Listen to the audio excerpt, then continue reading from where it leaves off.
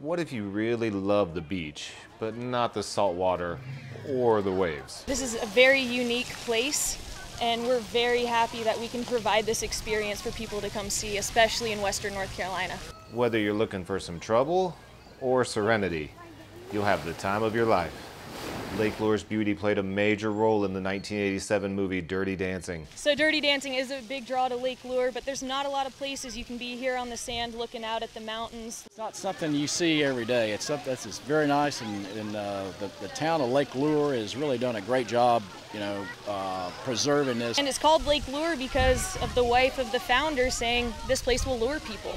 And lure it certainly does. Weekends they will host upwards of 1,600 people every day, all through summer. The water stays consistently cool. It's not going to be as warm as some of the other lakes on a really hot day because, again, we're fed by a mountain river, keeps it at a cooler temperature, and it keeps our lake a little bit nicer than the others. This is real America. Let's face it. This is what America's all about. It's get to celebrate the 4th of July, and we have a lot more freedoms than a lot of people that around the world.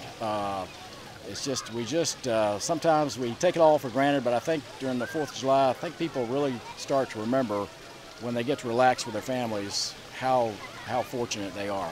I couldn't have said it better myself. Reporting from Lake Lure, North Carolina, for AccuWeather, Andy Coates.